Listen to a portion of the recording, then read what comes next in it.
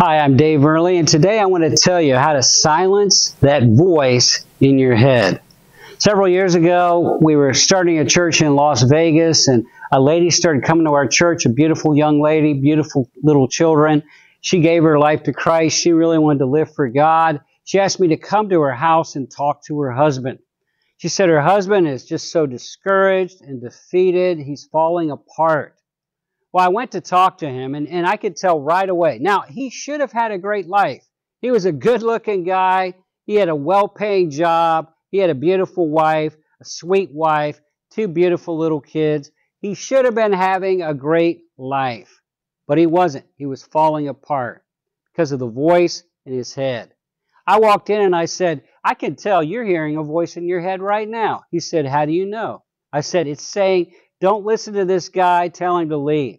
He said, that is exactly what the voice is saying. I said, you got to tell that voice no. If you want to be free, tell that voice no. He said, I don't know what to do. I said, in the name of Jesus, be silent. No more talking. Let the man speak.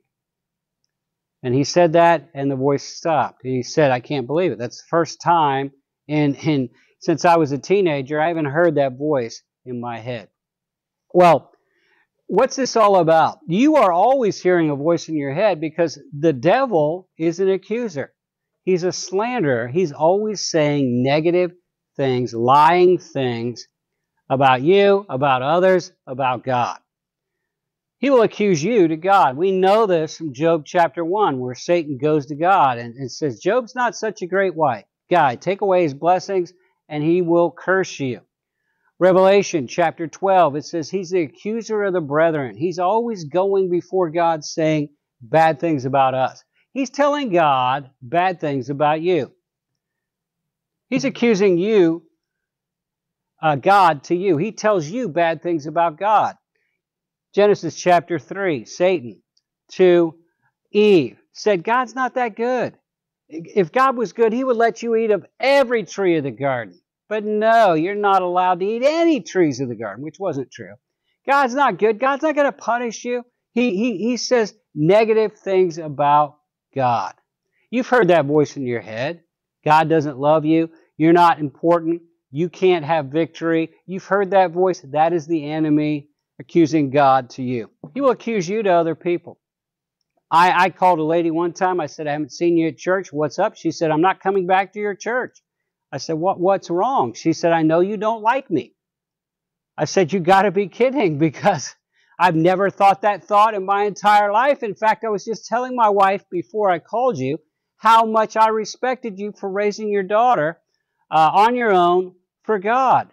She said, really? She said, well, last time I was there, I was sure that you didn't want me to be there. I said, you got to be kidding. That's the enemy.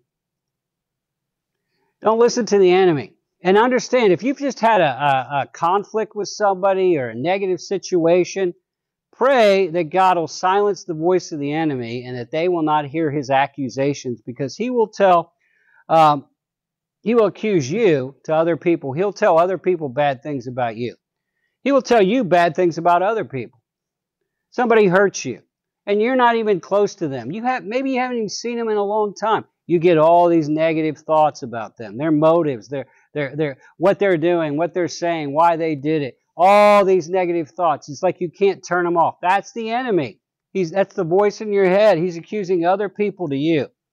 Well, this is the one he does the most, I think, and that is accuse you to yourself. A lot of you are in bondage because the enemy is constantly lying to you about you. He says you're not good enough.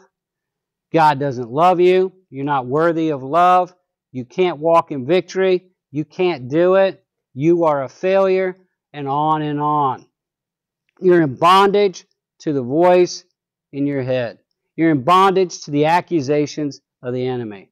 That young man I was talking about, that was what the enemy kept telling him. You're no good. You're not worthy. You're worthless. It went back to an event that happened when he was a teenager. It was an abuse situation. And from that moment, he said, in his head, you're unworthy. You're guilty. You're dirty. You're shameful. You're disgusting. And he just couldn't get it out of his head until we went through James chapter 4 and verse 7. Submit yourself, therefore, to God. So he submitted his life completely to God. Every part of his life. Wherever you're hearing accusations, that's a part of your life you need to submit to God. And then resist the devil. Say no. Say, I'm not listening to you anymore. That voice starts in your head. Say, be quiet. I'm done with you. I'm not listening to you. I don't have to listen to you anymore. I resist you in the name of Jesus.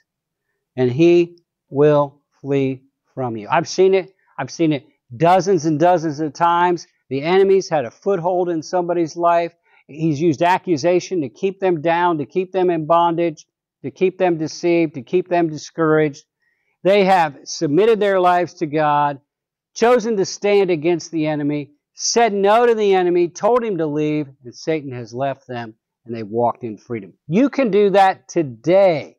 Right now, just say, I submit my whole life to God.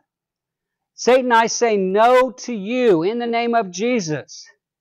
You must flee from me. You keep saying it till he's gone. Now let me warn you, once he's gone, he's going to try to come back. You just do it again. You keep doing it until he realizes he's not going to get anywhere.